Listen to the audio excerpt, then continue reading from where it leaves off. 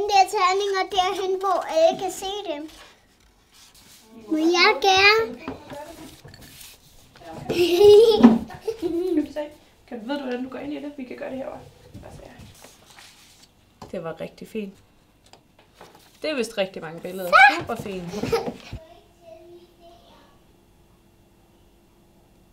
Vi kan give dem julegave. Billederne.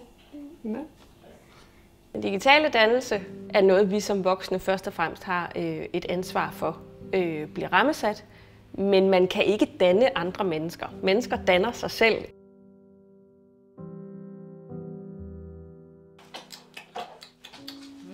Den var god. Jeg vil gerne spille på min iPad. Må du også gerne lidt senere. Tror du, prinsesser de har en iPad? Ja. Tror du? Nå, hvad bruger de den til? Til at spille der? Ja. De bliver jo nødt til at lære noget, de der prinsesser.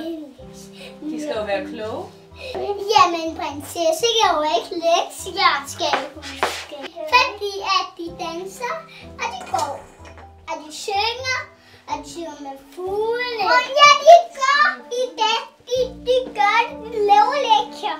Gode råd til forældre kunne jo være, at man skal understøtte de processer, som i øvrigt finder sted. Nemlig, at vi skal lege, vi skal slappe af, vi skal hygge os, vi skal have noget god underholdning. Og det skal vi bruge de her teknologier til.